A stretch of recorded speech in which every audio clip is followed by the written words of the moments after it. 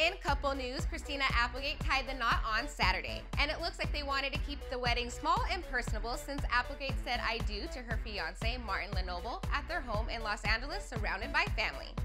Maybe they didn't want to make a huge extravaganza out of it since it's the second marriage for both. The pair have been together for 5 years and have a 2-year-old daughter together. Now let's see how many pictures surfaced since all the paparazzi were busy with the Oscars this weekend. Perfect timing, you two. Though I'm sure Christina looked lovely. Don't forget to subscribe to She Knows on YouTube and check back often for more news.